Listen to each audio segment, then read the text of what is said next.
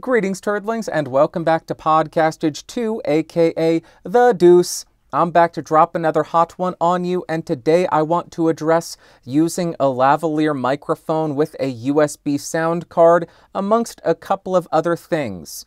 First, using a Lav Mic with a USB sound card. Does it provide sufficient voltage or not? How does it sound? You are listening to it. Right now, I have the Rode Lavalier 2, I think is the model, clipped right to my shirt. That is connected directly to the AU MMSA. My level is set at around 60%, and this is the sound that we are getting.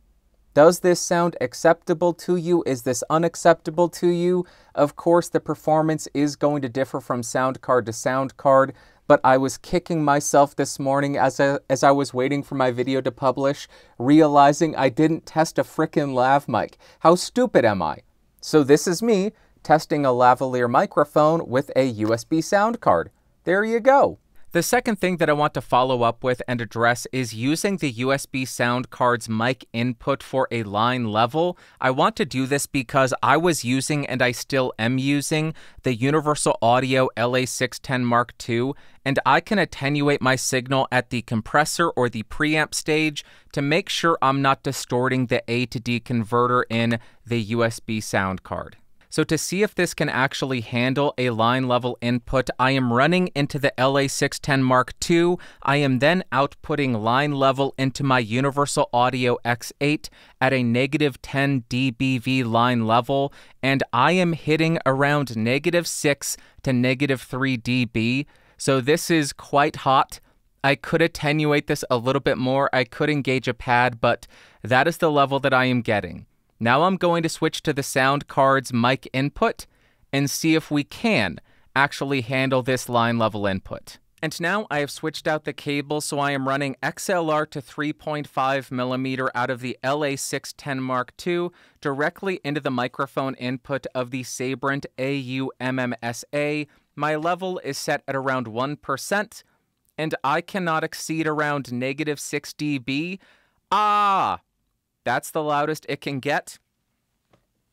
We're clipping like crazy, so I would need to attenuate my preamp on the output stage or somewhere in the signal path to ensure that the signal is not this hot. I am currently set at 3.5 on my compressor's gain section. Let's go ahead and roll this back to see if we can get it to a more reasonable level. I'd probably go right around here. My level is now set at 2. That might still be a little bit hot. Let's roll this back farther. We'll just go to 1. There, we're peaking around. Oh gosh, the noise floor is just it's going to be a terrible signal to noise ratio, but I think the conclusion is no. This cannot handle a proper line level input. So if you are going to be using an outboard preamp to run into this, make sure your outboard preamp has a master gain control or the ability to attenuate the signal at the last stage so you can still get a bit of that preamp coloration, which is why you're using that outboard pre, but then you're running it into a $7. So this is stupid. You're not going to be doing this.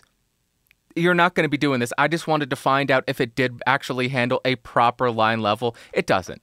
It doesn't. Nobody's going to be doing this. Why am I testing this? Doesn't matter. And finally, I want to offer a couple of corrections. First off, the lower third said 12-bit 48 kilohertz. I was not recording 12-bit 48 kilohertz. I was recording 16-bit 48 kilohertz. That is how I am recording this. 16-bit 48 kilohertz. It was not 12-bit. And the second correction that I want to make has to do with terminology. When I said gain or when the lower third said gain, it should not have said gain, and I should not have said gain. It should have said level. These USB sound cards function as an analog to digital converter, and they do not offer any kind of amplification. They have a set input level, and when you're adjusting the input volume in your sound settings, that is just a fader. And to test this out and verify it, I played some pink noise through a speaker, threw a mic in front of it, set my input level at 100, 75, and 50%, captured some pink noise to level match in post, and some dead silence.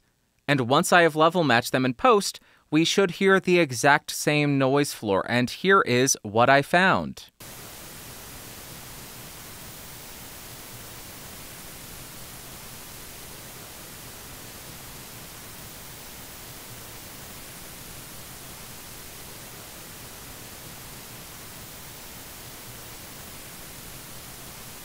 And there you go, the noise floor was pretty much identical at 100, 75, and 50%. That concludes that these devices have a set input level, and when you're adjusting your input volume in your sound source settings, it is just functioning as a fader. So I should have been saying level as opposed to gain. The second correction. And the third and final correction is in my main channel video. I was wearing my gray hoodie. Now I have put on my green hoodie, so all is right in the world. It is just very big, and it makes the neck droop, and it looks like I'm trying to be a hipster. I'm wearing a V-shaped neck. I swear to God I'm not. Anyway, that is it for this video. I have nothing else. I will talk to you later. Bye-bye. Whoa, whoa.